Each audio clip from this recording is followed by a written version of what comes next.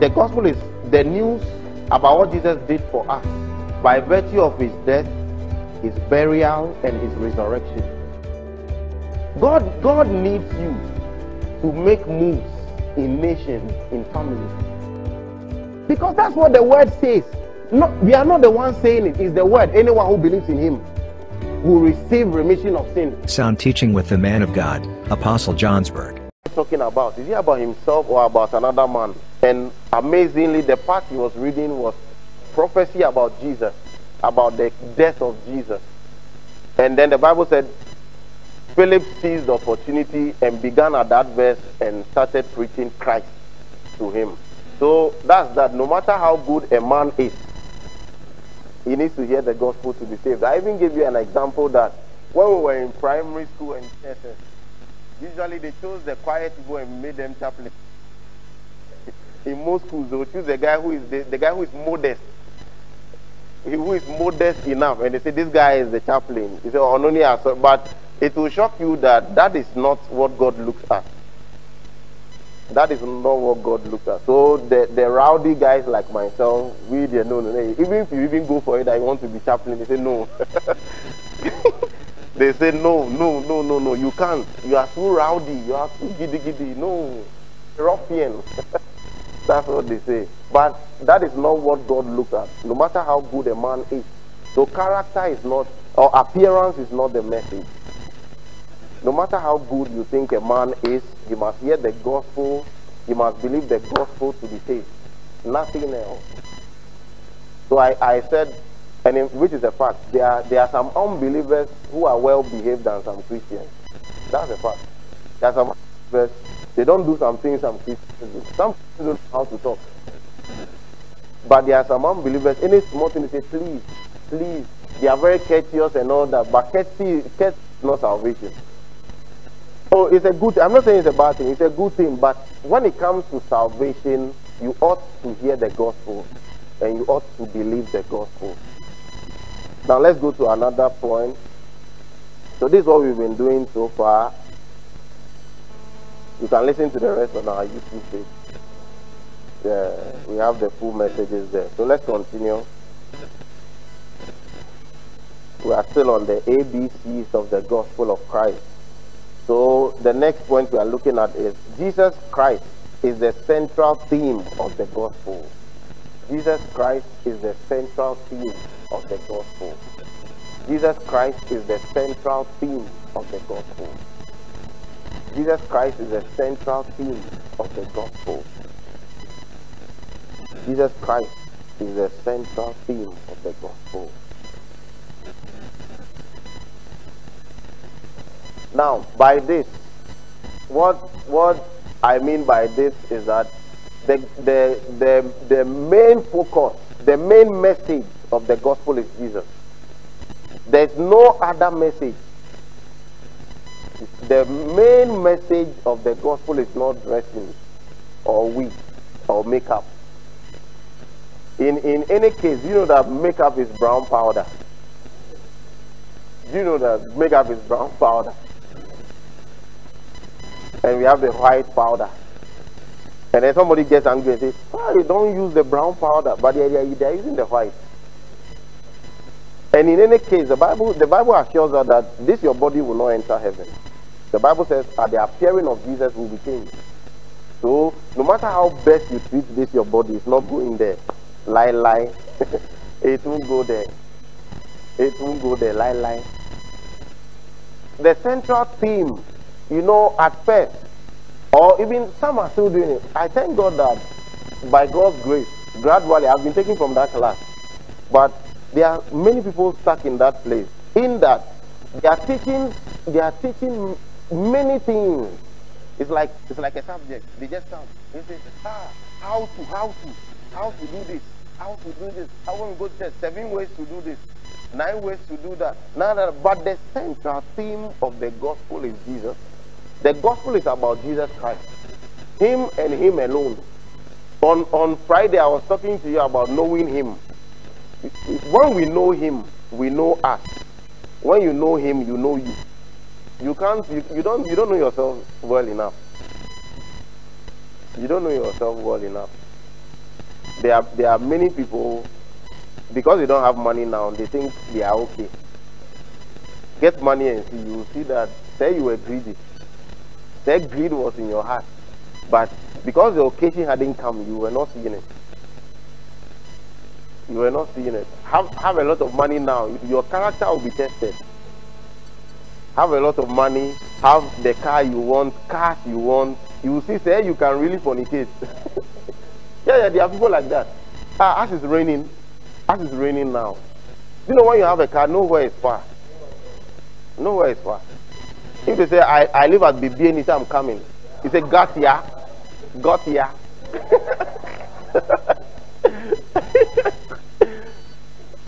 BB anytime I'm coming, got ya. And you put the exclamation mark there. You are there. It's raining. You say, oh, that's why they made a wiper. You just turn it to the highest, and you're going. And as you are going, you are praying. Anyone cross you don't want to allow them. So you are thinking, oh, no. Because the lady said, I'm home alone. Jesus. So now, back to what I'm saying. The central theme of the gospel is about Jesus.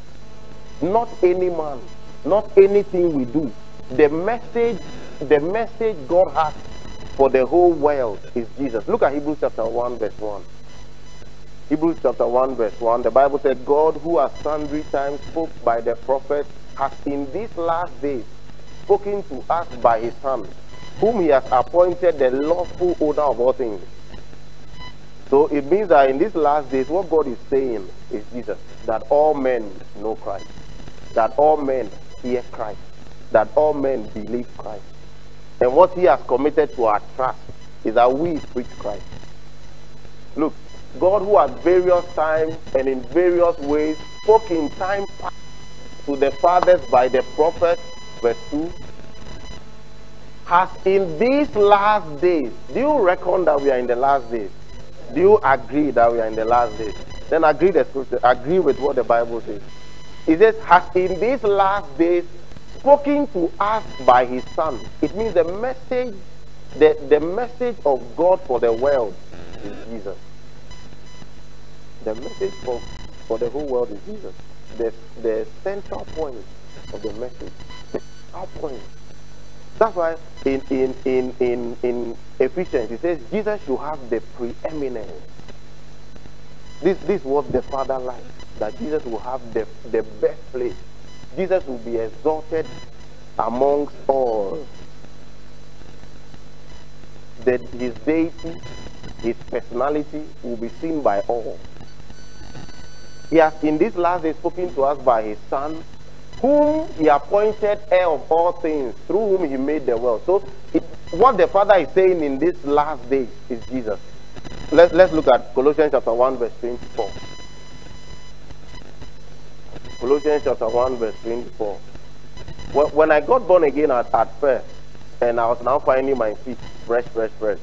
You know, we didn't learn anything. We didn't learn much. We just go out, and then most of the time what you even hear others saying is what you go and say. You just go out and then you are audacious. This is what many are. They are just having the zeal, but they don't have the knowledge to back it. They just go with the zeal. They, hey, and they just hit the street. Recently, I saw a post by another man of God. He said, some were called, some were sent. Others bought microphones and went. Others just went to the shop, they could afford it. They just bought the microphone and then you went to the roadside. This is why there's a lot of confusion in the system. On Friday, see, I made a solid point to you that no matter how you think, Father, I want to make others know you. Oh God, this is the burden of my heart. Oh God, this is the yearning. Oh, there were times you would do something and then you say, God, if this thing goes through, I'll worship you. I'll let others know you. Oh God, that's what some people do. God, if you give me this job, I'll let others know you. If you give me this guy, I'll let others know.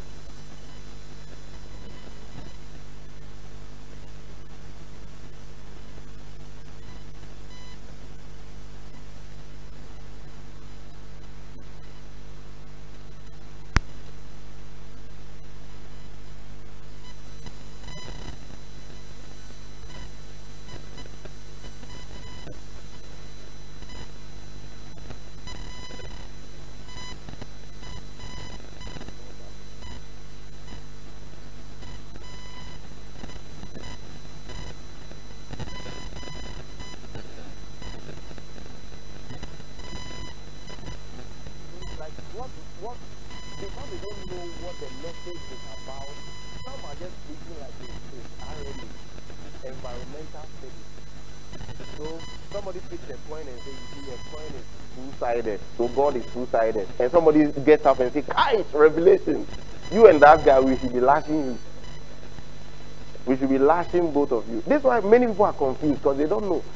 When I come to church, Apostle says A. When I go to the street, this guy is saying A. But they are all mentioning Jesus. Who should I believe?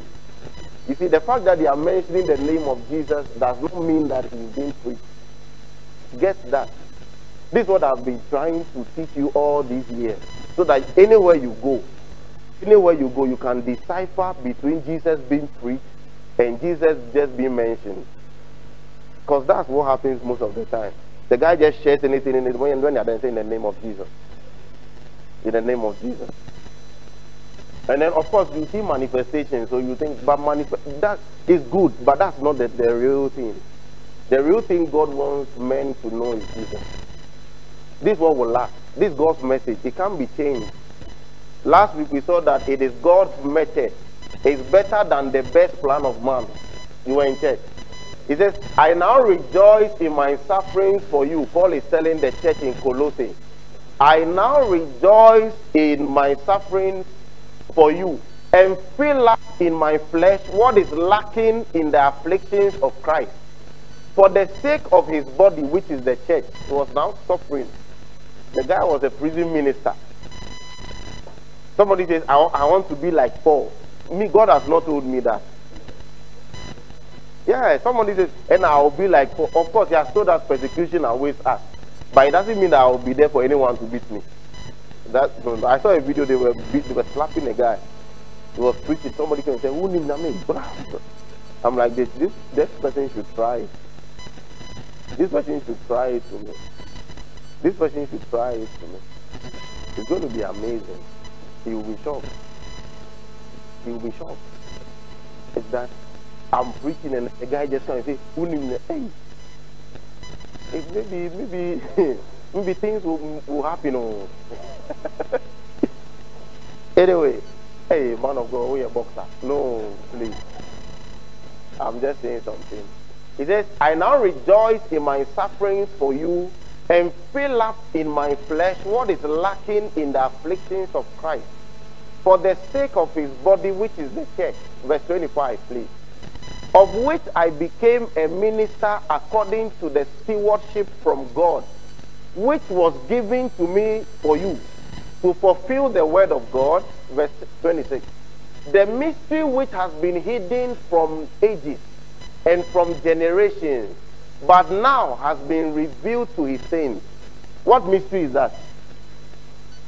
Jesus is the mystery of God. So now that he came to the world, Jesus is God demystified. Jesus is God unveiled. At first, men didn't know God. Men just knew glimpses about God. When you read the prophets, Moses and co, you just find shadows. You find shadows about God. But Jesus came as a full representation.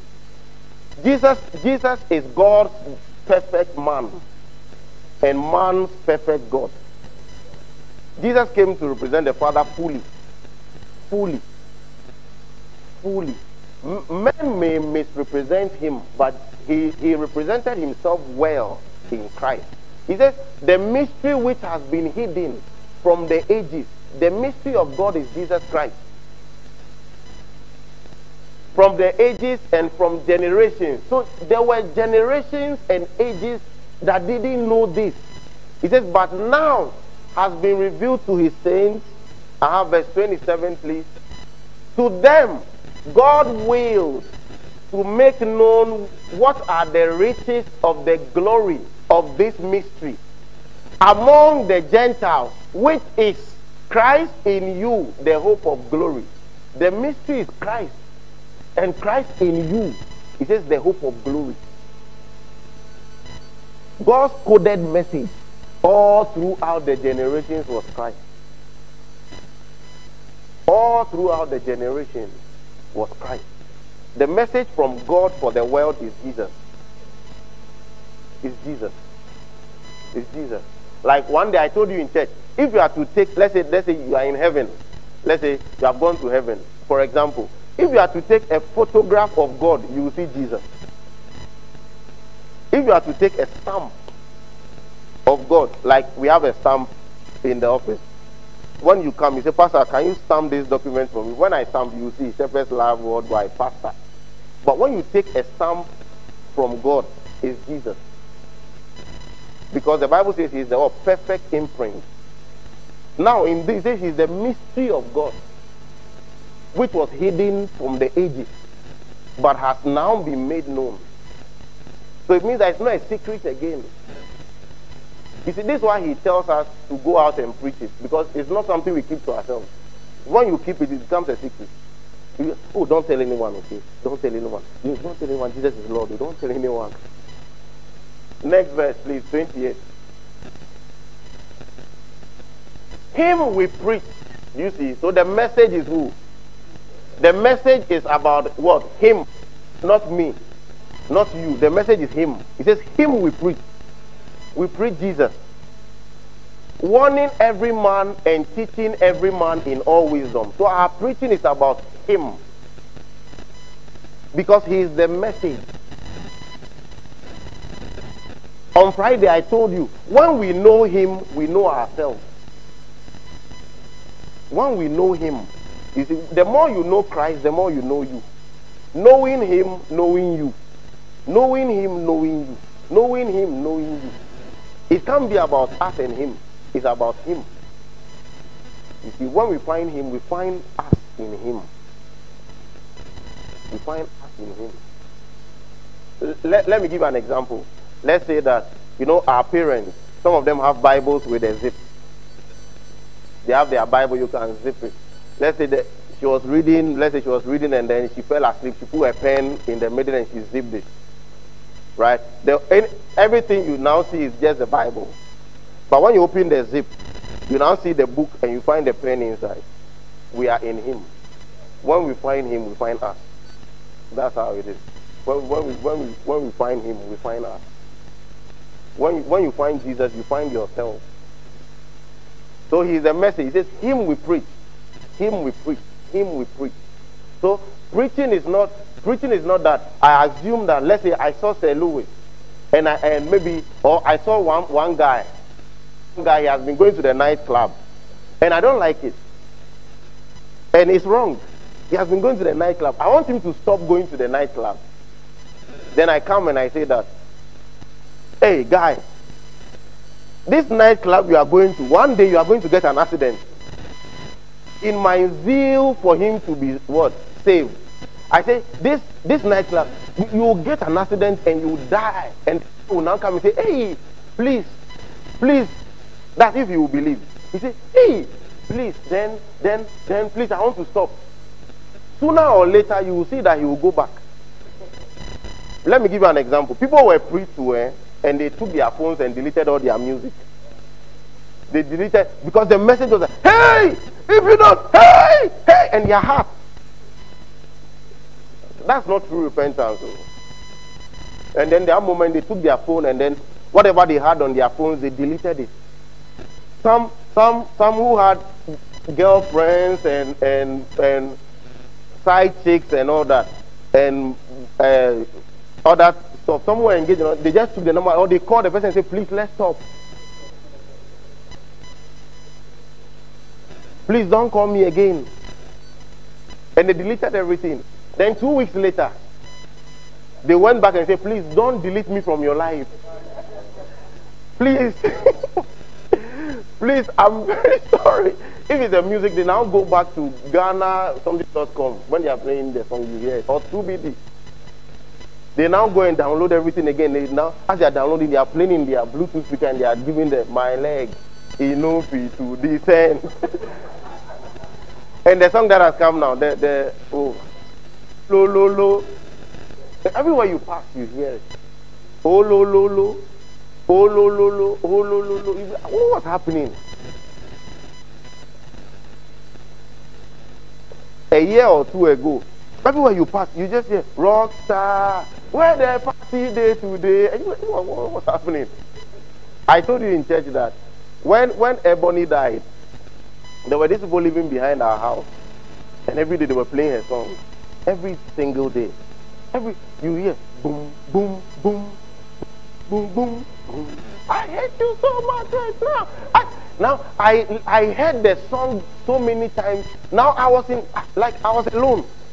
Sometimes I'm even trying to pray, or I'm trying to read my Bible, and I'm hearing, I hate you so much right now. I hate you so much right now. It tells you that everything that enters you registers in your heart. Everything. Hey, man is large, oh, brothers, sisters. Man is large. If Jesus could meet a man in Gadara, there was a madman. He was very violent. He was now people, because he was violent. He left people and was now living in the rocks, alone by himself. The Bible said he could be cutting himself with stones because he was so violent. So nobody could live with him. He was alone. When Jesus came to Gadara, the demons in him pushed him. The man came and said, they said, the demons cried out, "What are you doing here? Jesus, what are you doing here?" Then he asked, "Who are you?" He said, "We are many. We are a legion." And a legion is about 5,000 demons. 5,000 demons in one person. It tells you man is large. So never write anybody off. Never write anybody off. Man is large. Oh. The things man can contain. If God could create even natural man and give him dominion, how about the spirit man? Man is large. Man is so large. Anyway, so back to this. Him we preach. So our preaching should be about who? Him. Our preaching should be him. Not plenty things and him. No. Just him. We can't give the stage to something else. There are times when something will just happen. Let's say you see the rain. How it's raining lately. Somebody can form a message with it. That's what happens. They just come and they take the rain and they say, "You see how it's raining? You see how it's raining now? Then they say, that's how heaven and hell it will rain." Then you have people sitting down saying, "Hey, hey!" These ones have not given their hearts to the truth. They are just going in circles. But it's about him. The preaching is about him. The teaching, he says, him we preach, warning every man and teaching every man, all in him. It's about him. It's about Jesus. It's about Jesus. You know, when June 3rd disaster happened, and then later, some years later, there was what? The gas explosion at Atomic. You know, the next day, it was all around, like, the next, people use it as message. Oh. Why are you not in Ghana? When something happens, people just go and they don't have a message, just go and say, you see the June 3rd, beloved. That's the route many people take. Many people take. That's the route many people take. Beloved, you see that? You see the fire was killing a lot of people. Hey! Like I always tell people that when we come to church and you say we should thank God because we are not in the hospital, that's not enough reason. One day you may have your relative in the hospital and they will come and say, "Let's thank God." We are not, the reason we should thank God is not because we are not in the hospital. Or, hey, others died of COVID. We didn't, that's too small. That's too small. That's too small. Go to the scriptures and check why we should thank you. So, back to this. Him we preach. Our preaching is about him. Let's come to 1 Timothy chapter 2, verse 1 to verse 7. 1 Timothy chapter 2, verse 1 to verse 7.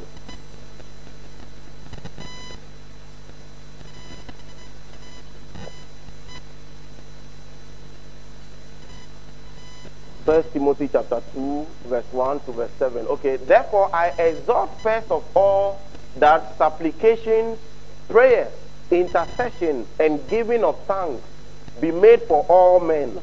Verse 2. For kings and all who are in authority, that we may lead a quiet and peaceable life in all godliness and reverence. Verse 3, please. For this is good and acceptable in the sight of God our Savior.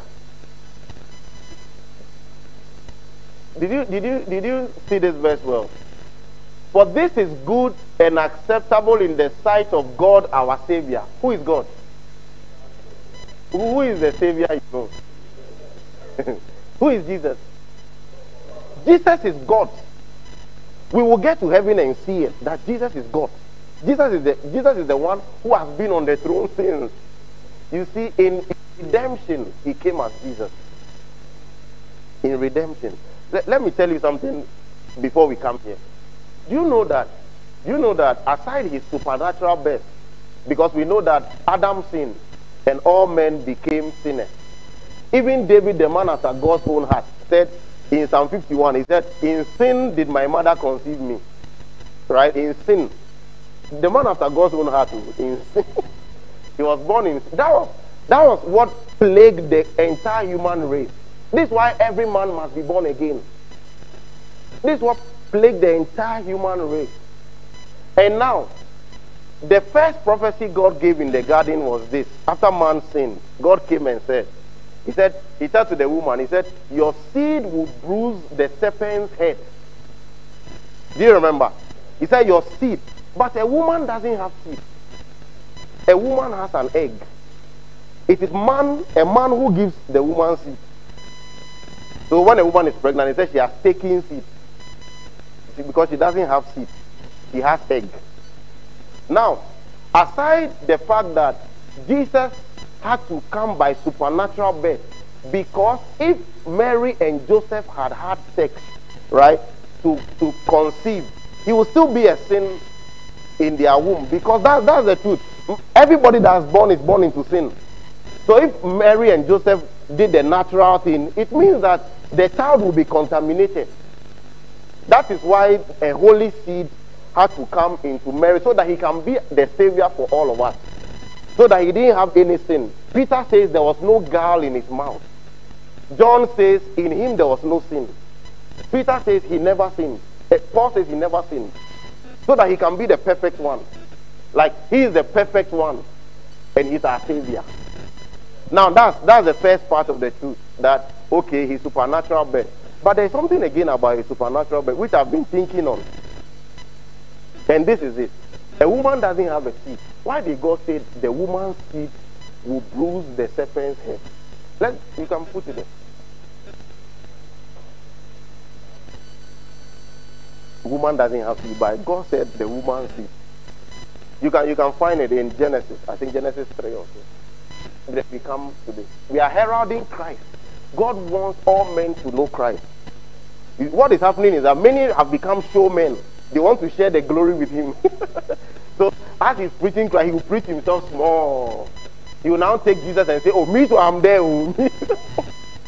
He doesn't want Jesus to have the best place. He wants to share it with him. So you come to church and I will be behaving like I'm a superstar.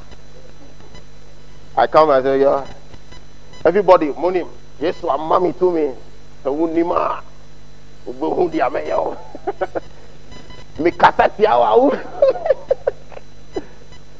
it's about Jesus. Jesus has the chief and the best place. Look at it. And I'll put, so God was talking to the snake, the serpent. He says, and I'll put enmity between you and the woman, and between your seed and her seed. So look at this seed. This seed is big. Her seed, the S is big. This one is small. You see? And that's Jesus. And he says, he shall, the seed, because there's a semicolon. He shall bruise your head, and you shall bruise his heel. God prophesied the coming of Jesus even in the garden. So what Judas went to do didn't shock him. Because it was written in the ages. It was written in the ages that Jesus should come. It was written. This was God's plan to save all men. Now, think on this. A woman doesn't have seed. This is scientifically proven. No woman can give birth of herself. God has given her something called an egg. So every month she goes through a cycle. She goes through a cycle. If nothing has entered, it has to go out and then it will come back again every month. Every month. Then the man has the seed. But here we are, they said the woman's seed. It means God had planned Jesus coming. Okay, now, look at this. At conception, right? At conception, if a woman is pregnant, who gives the baby blood? At conception. Where does the baby get the blood from? If you are pregnant now, how would the baby get blood? From the, is that what? Placenta? No, the placenta just gives food and takes waste. One day we'll have doctors in church. When I talk, I'll say, come and show it. One day, 15 years from now, when I'm preaching, there'll be doctors in front. I say, yeah, come and. Now listen. But this is the truth. You can put it somewhere. You see, there's something in the woman called placenta. When she conceives, right? That's a connection between the baby and the woman. What happens is that the baby receives food from the woman, right, through the placenta. So the placenta supplies food. Just like Jesus says, I'm the vine, you are the branches. You get the same life, the same strength, the same nourishment. You get it. Now, so the baby receives food through the placenta. And the waste from the baby, it does not come out. It cannot produce waste like you. You can walk and say, oh, I'm sweating, then sweat will come out. I want to use the washroom, then I'll go. The baby doesn't do any of that. So what happens is that God has designed the body such that the woman supplies food to the baby through the placenta and takes waste from the baby through the placenta. Do you get it? So until the baby is born. So how does the baby get blood? Who supplies blood to the baby? The woman. No. Listen. The woman doesn't give the baby blood. If the woman gives the baby blood, it means that the blood of Jesus can't cleanse anything. It means he would have taken filthy blood.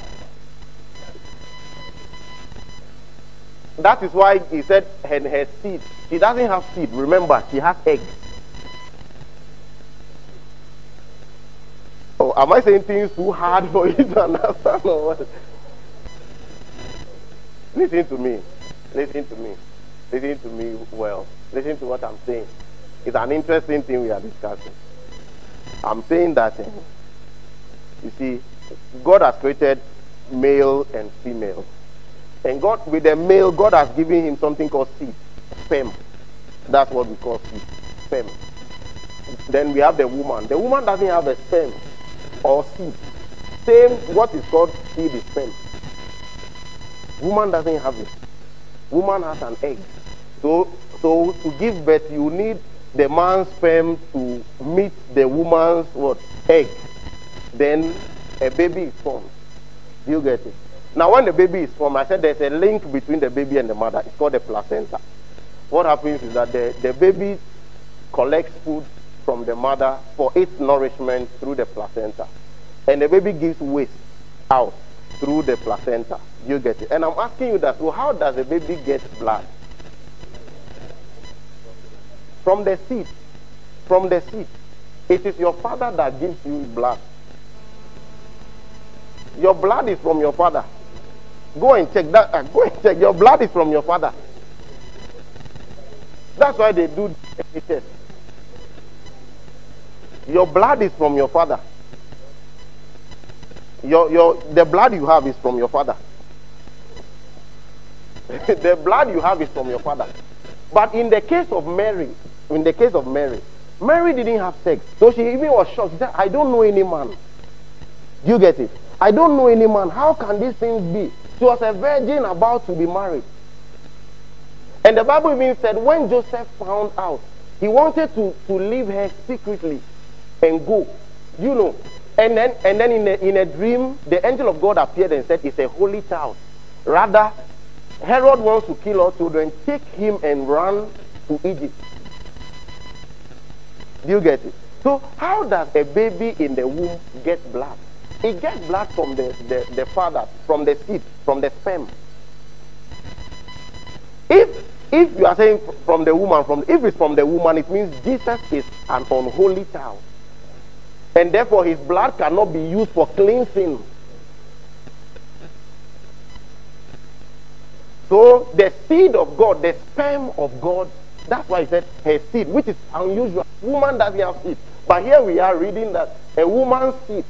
When he talks about seed, is a man. So he says we are Abraham's seed. Do you read that you are the seed of Ruth or Hagar? It's man, a bear madi.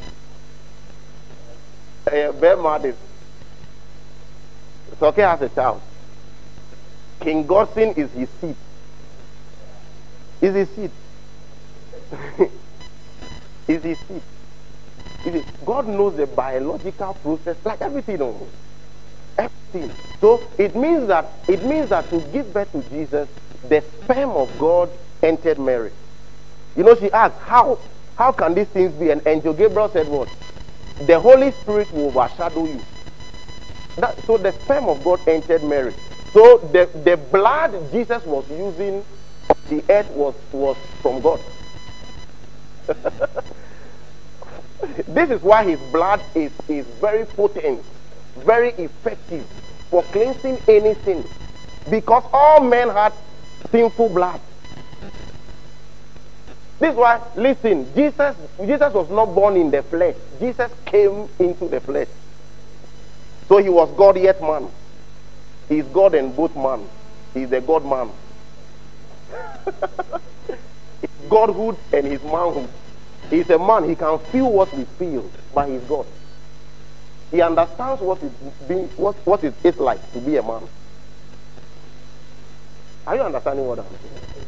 So when you think on this, you say, Jesus, a woman's seed. When a woman only has an egg, it means that it was written long time that this should happen. This should happen. So the sperm of God entered Mary. Entered Mary. And because blood is from the sperm donor, it means that Jesus was walking the earth not with the blood everybody has. He had the blood of God in him, running through his veins.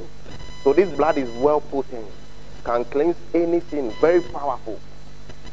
Very powerful. This is why the blood of Jesus is potent. This is why. If blood was from the mother, it means that still the process God wanted to avoid and didn't use Joseph, he are still falling in it. You see, God wanted to avoid that sin nature. That's why he didn't allow Joseph to have sex with Mary. Right? If God has bypassed that first step, why would he still make sure that the blood will come from the woman again to the child? It would have been any man can match Joseph needing yet frequent. Do you get it? So that's it. So one day you give birth, it's your blood your baby has.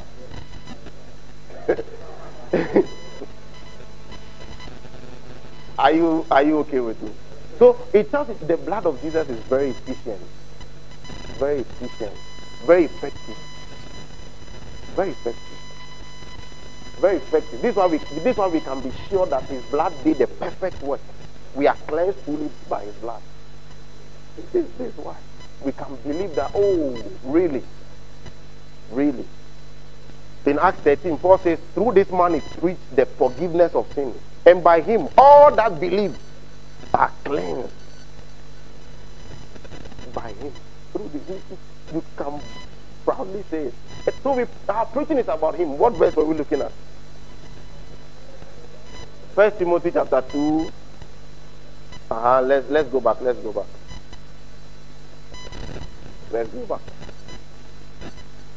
back. You see, sometimes you can think on the mystery of Christ and you'll be like, thank God Jesus came. When you look at the scriptures, truly, like Anokwale, you will see that, God loves us so much that he put Jesus on the line for us.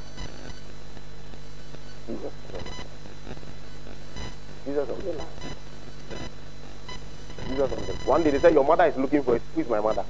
The seed. It is from the sperm of God. Well, you see, this is why he could one day tell them. You remember in John 8, he said, Abraham rejoiced when he saw my day. Because he knew where he was from. He knew where he was from.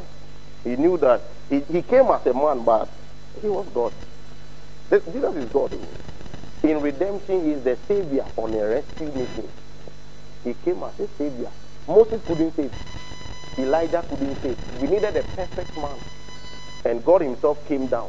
Were you not in church? You read the scripture. It said, great is the mystery of godliness. God was revealed in the flesh. It means, tell it.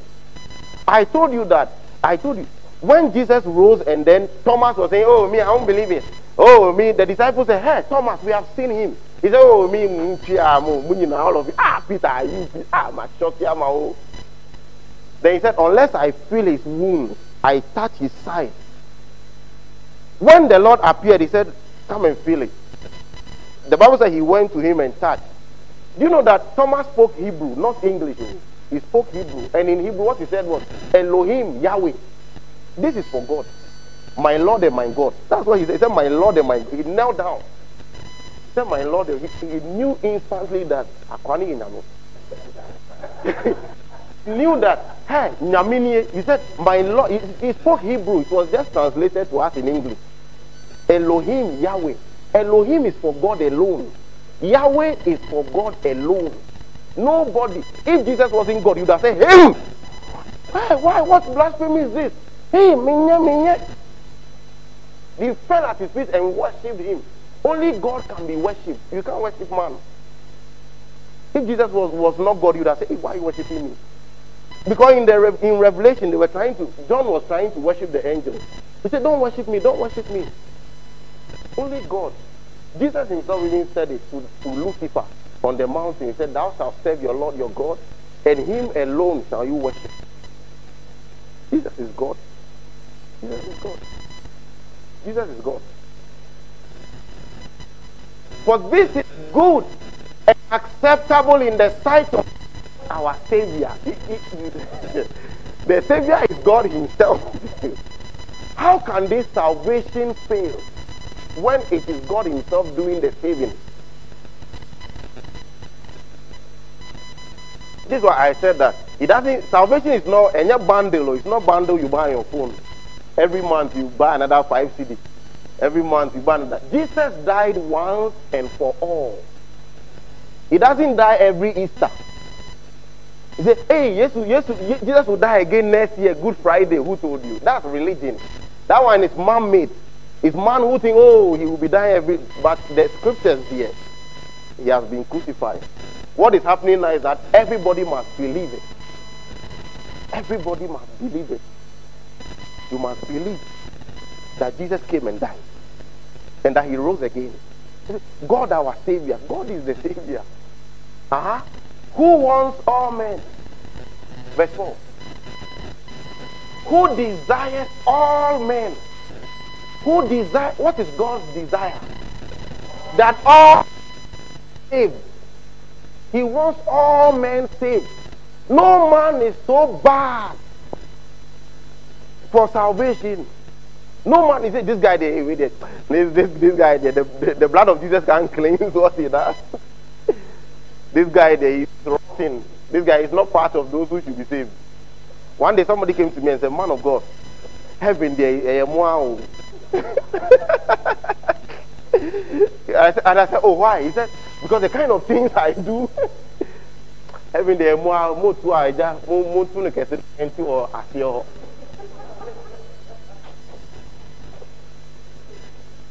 Who desires all men to be saved, and to come to the knowledge of the truth. So God wants what? All men saved. This is God's desire. All men should be saved. This is why we preach the gospel to our friends, to our relatives, to everybody in our world. Because that is the Father's desire, that all men be saved. Verse 5, please. And that they come to the knowledge of the truth. Look at verse 5. For there is one God and one mediator between God and men, the man Christ Jesus. There is one God and one mediator between God and men, the man Christ Jesus. You see, he came, he is God yet man. So he put himself, okay, I'll be the link between myself and men. Jesus is the God man. I said there is something called, you have a smartphone. You see, in our time, we live in a time of knowledge. In the days of the apostles, you have to go and beg to collect the scroll. Some of us, our parents didn't have enough information. So you will be in a sorry state if you don't have enough info. If you are not researching, you are just there. I'm just continuing in the tradition of my father. You don't want to research. You don't want to research. There's something called the hypostatic union. Hypostatic union. Hypostatic union. It means that Jesus Christ is both God, he's both man. It doesn't make sense. He's both God and he's both man. He's a God man. That's what he's saying. There is one God and one mediator. There is one God and one middleman. A mediator is a middleman. Two people are not on good terms. And then one person comes and then he tries to make peace between them. Right? And he says, and he's the man Jesus Christ. The man, you see, his man Christ is different from the normal man. It's capital M. The man Jesus Christ. The man Christ Jesus. Verse 6. Who gave himself, the man Christ Jesus, who did what? He gave himself a ransom for all. He gave himself a ransom. When they say ransom, usually you watch your Nigerian movie and you see it. They have caught Igechuku. Armed robbers have caught Igechuku. And then they call the father. Or the father is Baba Tunde.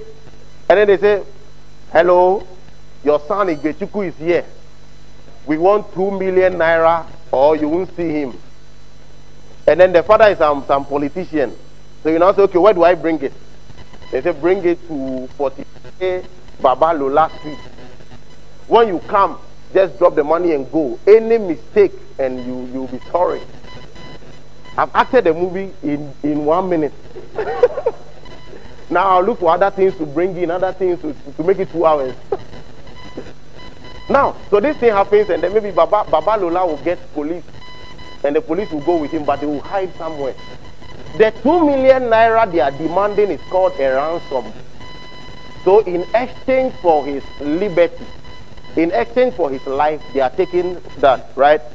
But with what man was in, man needed a ransom, not of money.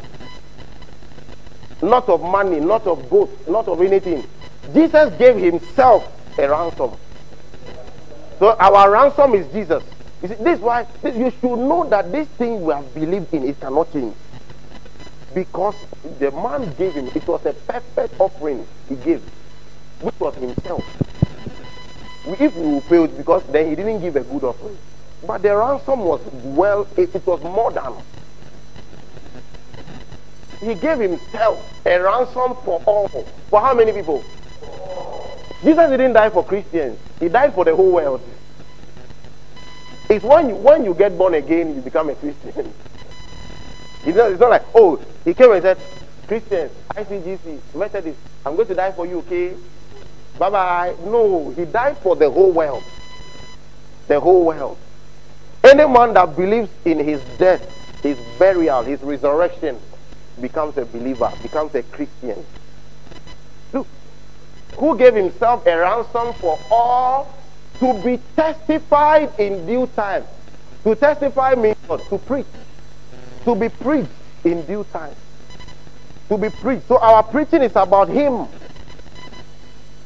We are testifying about him. We are testifying about him.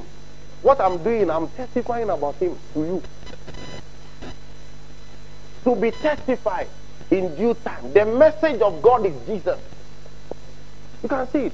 He gave himself a ransom for us to be testified. It means to be testified at the appropriate time. And this is the time. This is the time. This is the time. And we are preaching him. We are going for soul winning here. We are going for this here. In your workplace, when there's break time, you can push the gospel to some of your friends, some of your colleagues. You say, hey, are you born again? They are just at the workplace. All they are talking about is soccer. They can say, ah, you do see Ronaldo? Did you see this? Then they say, Charlie, some party be there, the back there. Hey, Charlie. And they are doing silver chain. Silver chain. You can push Some of you think, you assume that your parents are saved. It will shock you. You are assuming that your parents are saved or your brothers are saved. Because, say your son now so far, sorry, you'll be shocked that they have not believed. You'll be shocked. They were just ironing their nice clothes and going. But really their heart, they had not given their heart. In Proverbs 4:4, it said, my son, let your heart retain my word. Let your heart retain it. Retain it. So some can hear it, but they will not what? Retain it. They will not give their heart. It has to be testified in due time. Okay, let's go to another verse, please. Let's read Matthew chapter 5, verse 39. Jesus was talking to the Pharisees. He says, you said the scriptures. Matthew chapter 5, verse 39.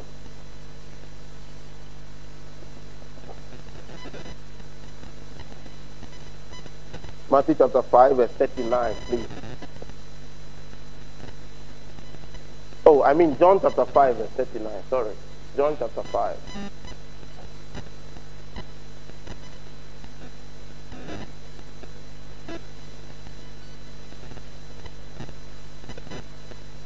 In heaven, it will be wonderful when all the song is about the Lamb. We are singing to the Lamb for what he did for us. We are just worshiping the Lamb. Worshiping the Lamb. John said, I saw a lamb as though it had been slain. It means it looks so fresh. Yeah, the sacrifice of Jesus is potent. Potent throughout the ages. He said, when I saw him, it looked like they just freshly slayed him. Very potent. There's no sin the blood of Jesus cannot cure. No sin. Prophet T.B. Joshua will tell you that never a sin Jesus cannot do.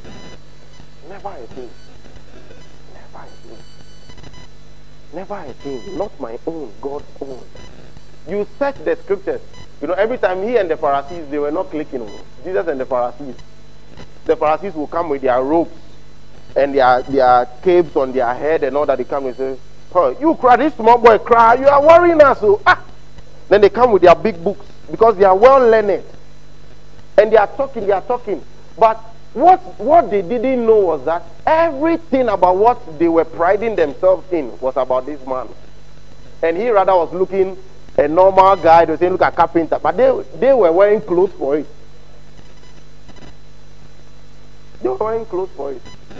In our times it happens. So you see some people, because they are wearing collar, they are junior Jesus. And they wear the robe, become it.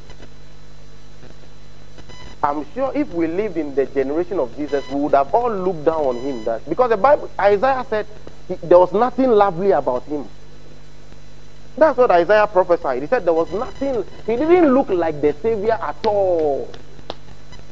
Savior power, and they gave birth to him in that place, in the manger. But the Pharisees had the best places. Their chair was sofa. Their chair was sofa. When they are sitting down, they have put a humidifier beside them, and it's just blowing in the air.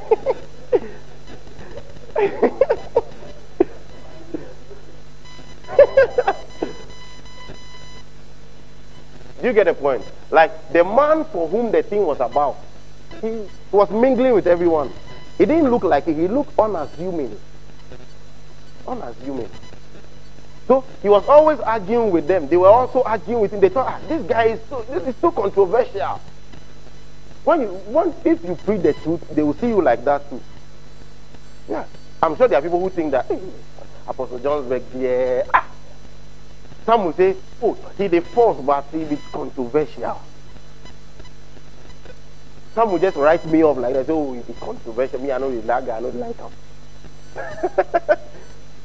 There are people who did that to Pastor Chris. They thought, who is this? What kind of preacher cry is this? It started with Jesus. And one day, look at what he told them. They were having their usual confrontations. And look at Jesus. You search the scriptures, for in them, that's in the scriptures, you think you have eternal life. And these are they. The scriptures are what? Which testify of me. So that the scriptures are what? The scriptures testify of Jesus. So the message is about him. When you open your Bible, you should be seeing Jesus on the pages of the book. You don't just go, give me your book. You don't just go and then say, this is how when we were kids, we used to open our Bible, just go and say, Father, speak to me. Father, speak to me today. Today, I want to be a good boy. I want to be a good girl. I want to read the Bible. Then you just open. When you open, you just read the verse and say, oh, that's God's word to me. By this time. Baby, I do pass. You see, you are still doing that. Then when someone meets you, say, oh, how is it going? You say, I had my quiet time today. You didn't have any quiet time. You didn't have any quiet time. You didn't have your quiet time. And that's why I'm explaining to you that the scriptures are a testimonial about Jesus. The scriptures testify about Jesus. You can put a modern verse, please. You search the scriptures. Look at this, the Living Bible, TLB. You search the scriptures, for you believe they give you eternal life. The Pharisees thought when they read the scripture, how some people are still doing that. They thought when they memorize the scripture, and those times they could do recital. They recite the Torah.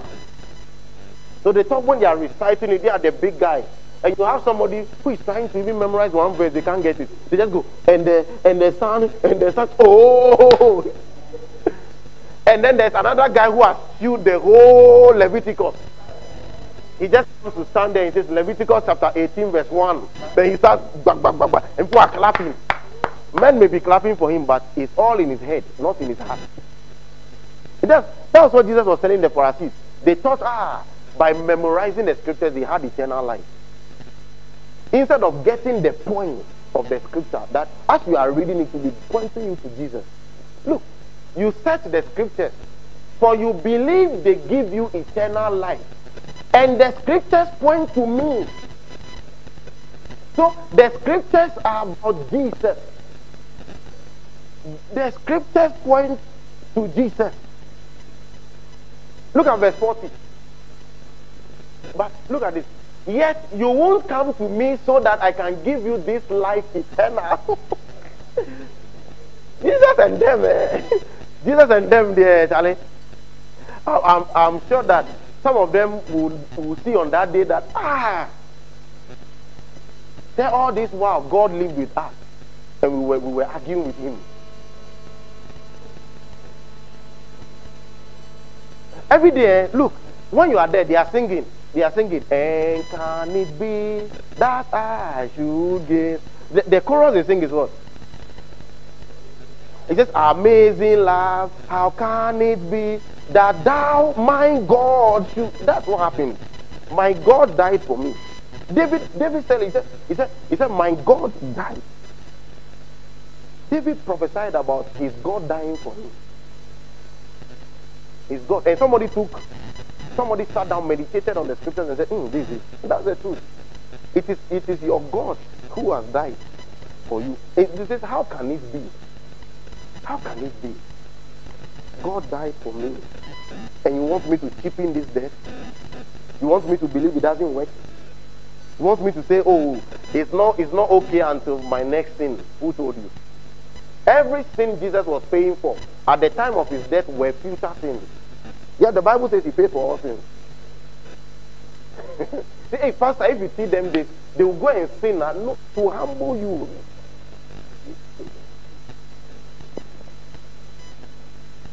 You have not come to the point where his love breaks you down, you are weeping.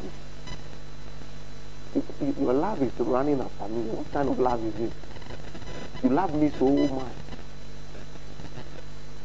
One day I was listening to this song by Mercy Chinwo. Jesus, Omekanaya, I worship you. That song, if you have good speakers and you turn on that song, you may end up weeping. You read the word, it says, Jesus, replic. And you are thinking, what kind of life? What kind of love is this? Love so amazing. While we were still sinners, he died for us. So the scriptures are a testimonial of Jesus. He says, you search the scriptures and think the scriptures you know, they give eternal life. But they point to me. He's the central theme of the scriptures. Jesus is the one the scriptures talk about.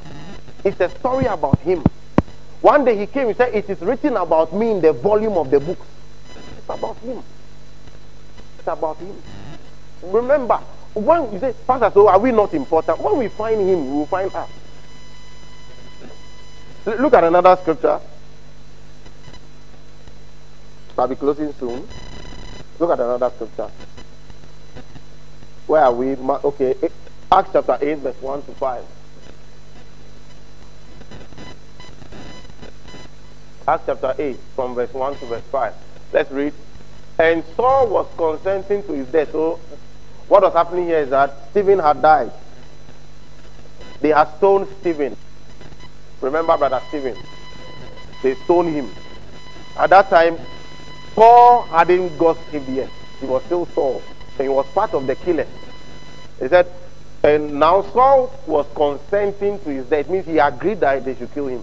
When you say you consent, it means you agree. You give your approval. He approved the death of Stephen. Imagine what will happen. Now when he saw Stephen in heaven, imagine how they will be living there now. Be like, hey, what now you cool me? Yeah. Because they'll meet in heaven. You'll be like, hey, guy. So if you make the last stone, they take me to me there.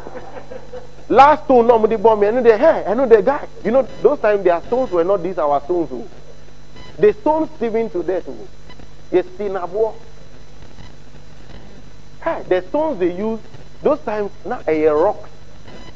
And they just give the guy back. You just say, hey, Charlie. Hey, Paul. Charlie. One idea crowd. Charlie, I felt it. You say, hey, Charlie. Boy, the last one they gave me on my stomach, I almost vomited. They all met, but at this time, Paul had not changed. He tells you that, you see, salvation is not man's sin. It's not man's sin. It's not man's sin at all. Because what kind of God is this? Somebody can do something now. Hey, there are many people who are into occultism. One day you will see them preaching the gospel. One day you will see them preaching the gospel.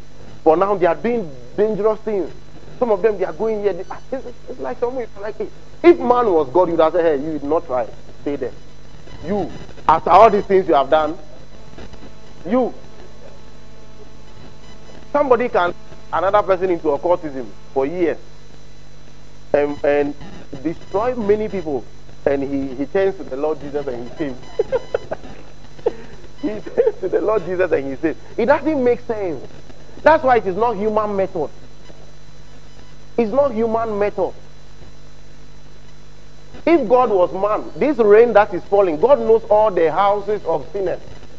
He would have said, you would have seen rain falling on just one house and another house dry, another house. And then he said, hey, it's falling on only, but it goes everywhere. He tells you, you see, until Jesus comes, he has given the chance to everybody because he wants all to be saved. Remember.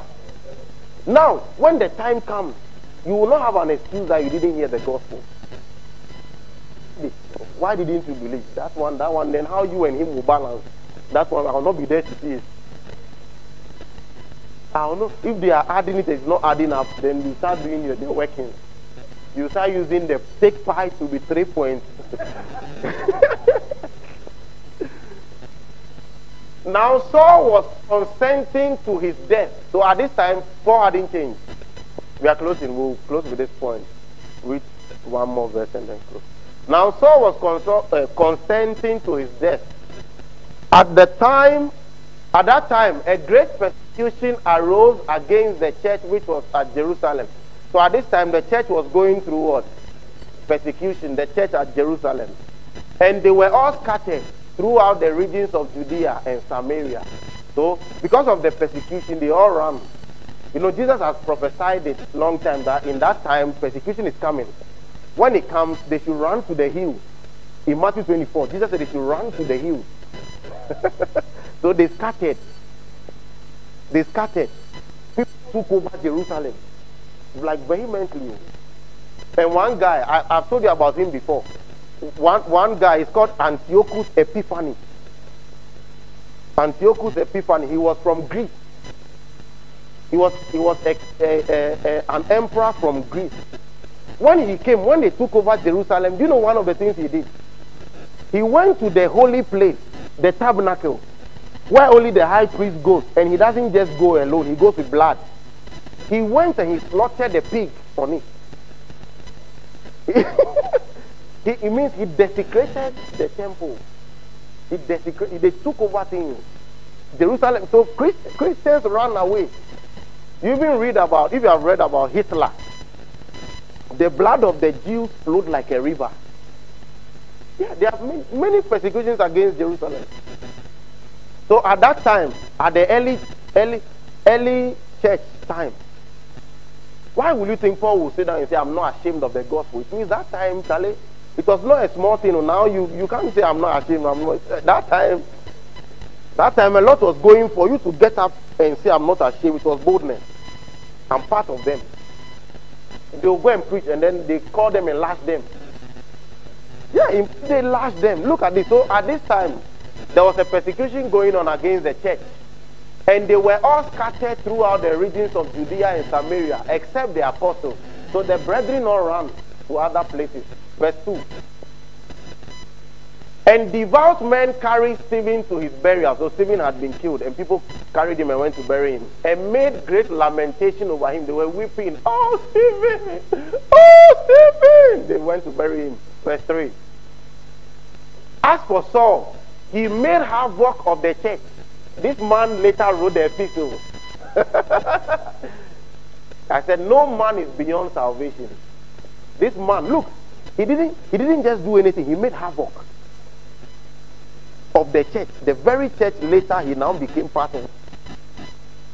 He tells you God is gracious and kind. God is gracious and kind. God is gracious and kind.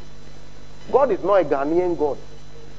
When I was young, I used to think that God was for Ghanaians. Have you thought like that before?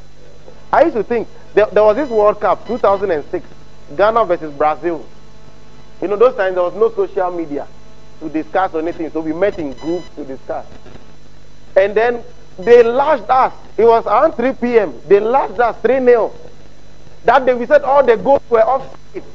All the goals. The referee changed jersey with Ronaldo. Did you hear those stories? They said the referee and Ronaldo exchanged jerseys. And then this happened, and we're thinking, oh God. When they're about to play penalties, those times, Samir Ajay will be in the pool and do this. He will kneel there and just do this. God. The other country we are playing against, you also be praying, God. So if you are God, who will you listen to? Who will you listen to? Who will you listen to? And then we thought, hey, God is with us. The other nation, the God is not with them.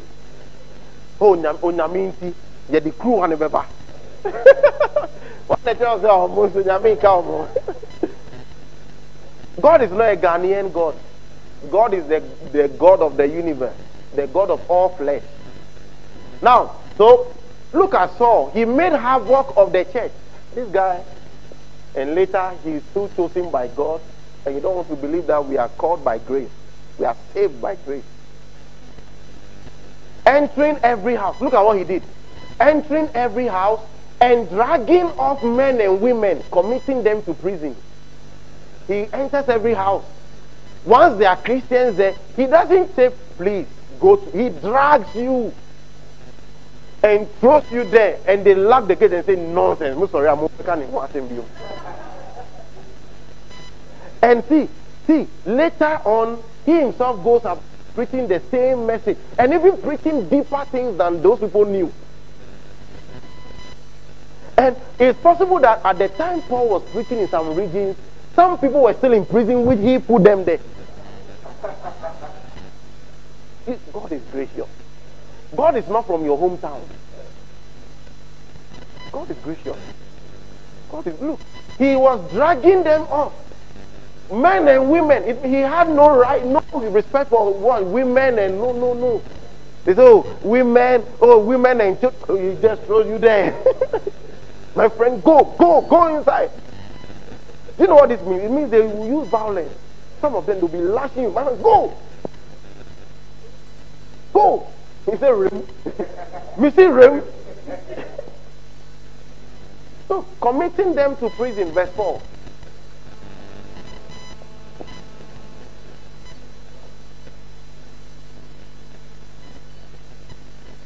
Therefore, those who were scattered went everywhere preaching the word. So people ran because of this, and they were preaching the word in wherever they were. Okay, continue, please. Those who ran everywhere preached the word. Then Philip went down to the city of Samaria and preached Christ to them. Philip went where? To Samaria and preached who? So the message is who? The message is about Christ. Remember the point we are dealing with. What's the point? Jesus Christ is the central theme of the gospel. Philip went and preached Christ to them. Let's look at Acts chapter 5. Let's read from verse 40. Acts chapter 5, verse 40 to 42. Acts 5, 40. 42.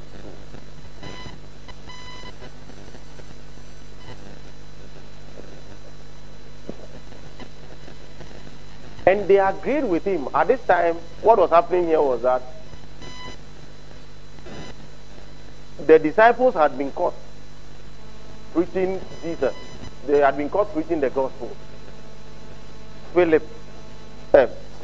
Peter, they caught Peter and they lashed them. They brought them before the drink. And they were thinking, why are you people talking about Jesus? We have killed him. Why are you still talking about him? You better shut up or we will do something worse to you. And the Bible said, these people also spoke. While the Bible said, they looked at how bold they were. They knew that they had been with Jesus. Because they were just fishermen. But now some boldness had entered them. Now, before everything will end, there was one Pharisee there called Gamaliel. He was a scholar. He was called Gamaliel. And what happened was that Gamaliel stood up and spoke and said, brothers and sisters, listen, we don't like them, and I also don't like them, but listen to me. What is happening is that we were here and then Theodas came and said he's starting his church. And plenty people followed him. And where is Theodas today? Other people have come, started their own churches, it did not work. So what I'm suggesting is that, though we don't like them, if it is from God, we can't do anything. But if it's of themselves, let's see, it will go. Then the Bible said what? They agreed. So this is why they said they agreed with him. Do you get it? So, and they agreed with him. That's Gamaliel. And when they had called for the apostles and beaten them, they did not just call and say, you Gamaliel said we should leave. If it's from God, it should stand. No, they beat them. They didn't say, we have agreed. So they still beat them. It means if they did not agree, they would have done something worse. Agree for his beating. And beating them, they commanded them that they should not speak in the name of Jesus and let them go. They told them, don't talk about Jesus again. Do you hear me? Verse 41. So they departed from the presence of the council. It was a council. They brought them before people to come and explain. Rejoicing that they were counted worthy to suffer shame for his name. They were happy that, they beat us. It should be told that the first day, I told you, the first day that Muslim man slapped me because I was preaching. There was joy in my heart. I felt like, me too. Me too, a day will come in my life, somebody will slap me. I'm not a thief. But he called me a thief. And it's normal. Nowadays, once you say you're a pastor, they say you're a thief. Once you say, pastor, you're pastor, when they're having their weddings, they want pastors to come. Why don't you call your family ahead? When somebody is there, say, stop following on him. If not for pastors, some people would have become armed robbers. It's true. Go to some churches and see. Go and see bills they are paying. Of course, some are doing their own thing anyway. Every vocation, there are people there. There are bad teachers too. Yeah. But we still went to school anyway. There are teachers we didn't like, but we still went to school. But here they say, oh, all of you are all thieves. No, the guy has not given you money. You have not given me money before. He said, I'm a thief. How is that possible? But it's part of it. You just take it like that. So those who marry pastors know that you will be tagged. You and your husband, you say you are all thieves.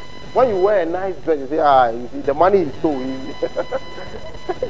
The money is stole. The money is stole.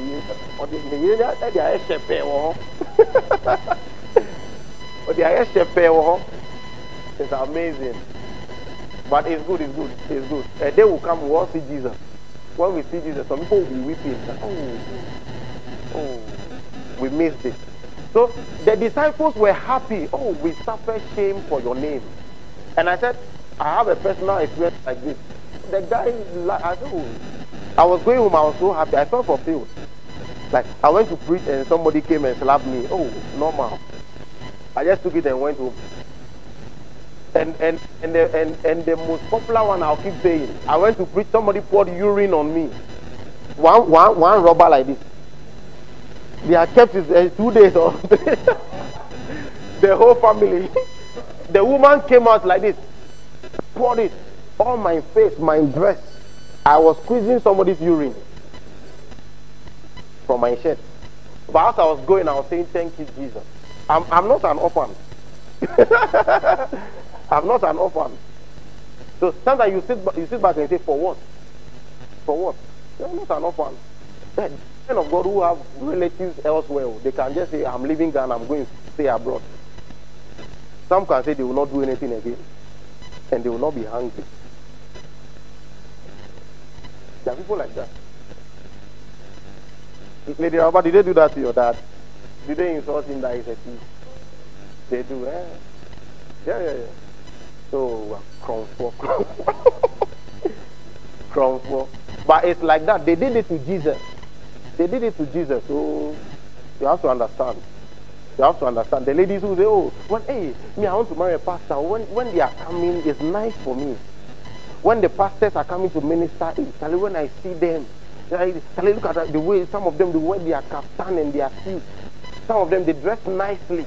And they are white. One lady said, I want to marry a pastor because when I'm coming, they'll be doing mommy. Mommy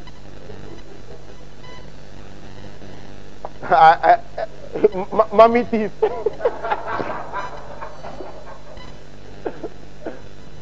Anyway, to the scripture. So they departed and they were happy that, oh, they were worthy to suffer shame for his name. Verse 42, please.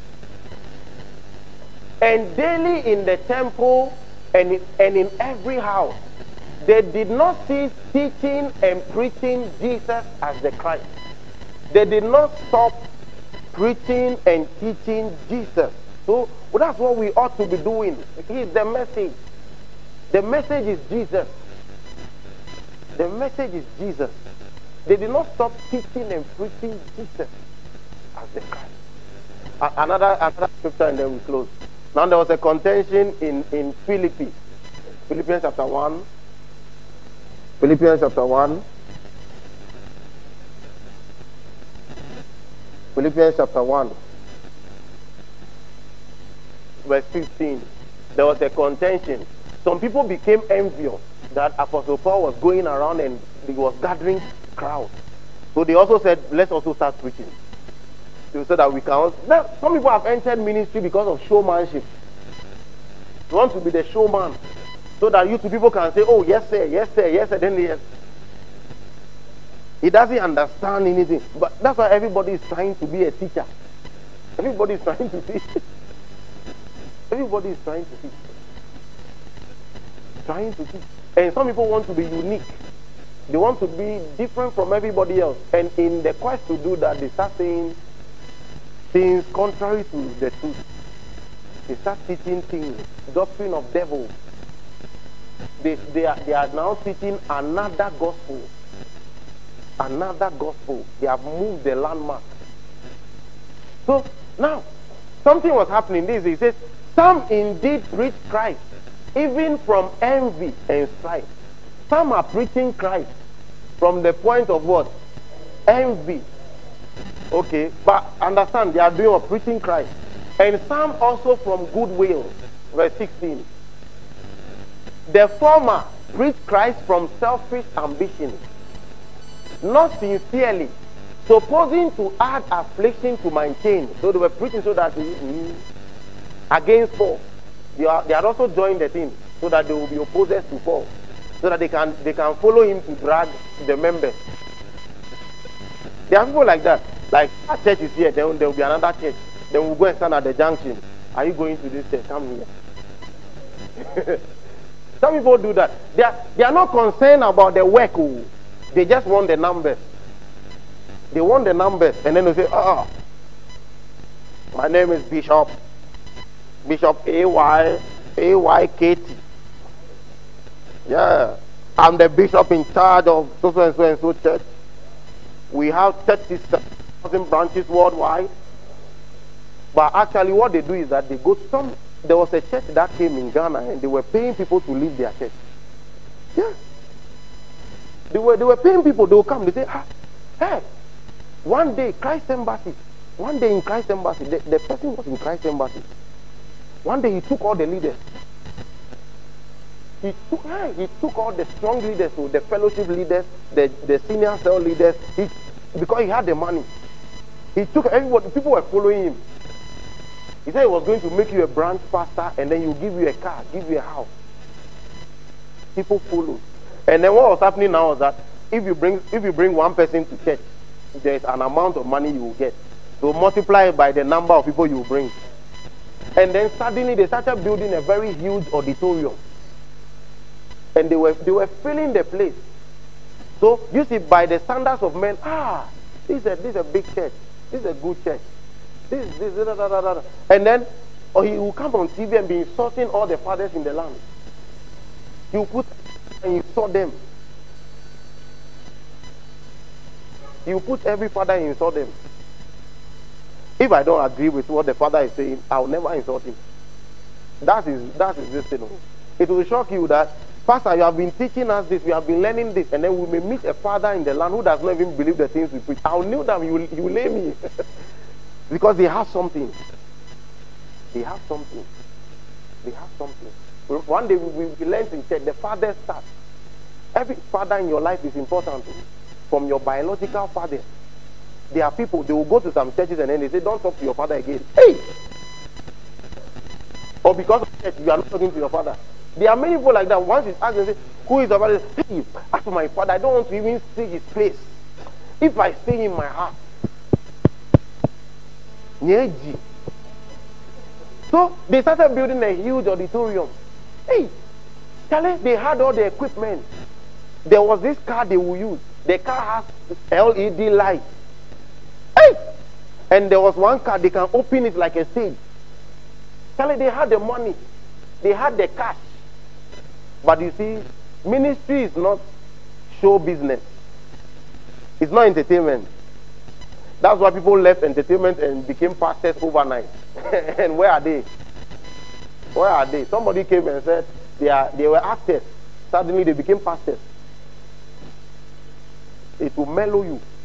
There are demons who tell you, who are you? This work, there's no closing time. When you go to your workplace, it's 4 o'clock, you take your bag and leave. You say, I'm signing out. Here, they don't sign out.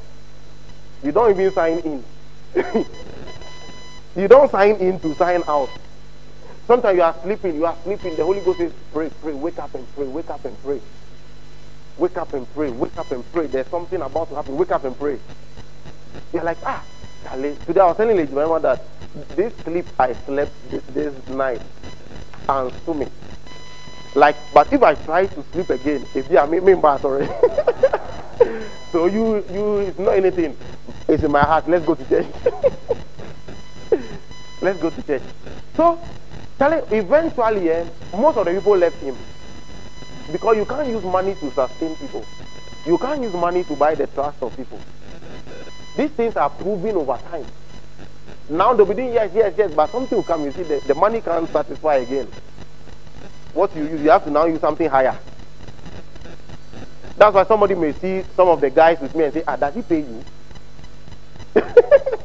Does he pay you to do these things? He said, no, he doesn't pay you. Hey, are you sure? He brought many people out of the church.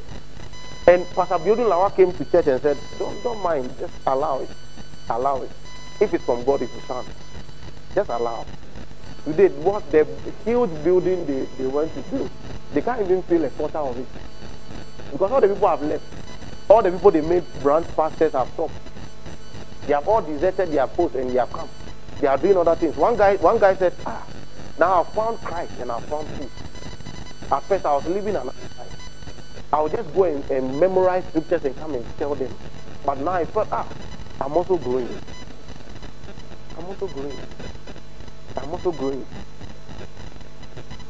The former preached Christ from selfish ambition, not sincerely, supposing to add affliction to my chains. I told you one day, even Isaac shared the same thing with me that it happened to him. In fact, he did it.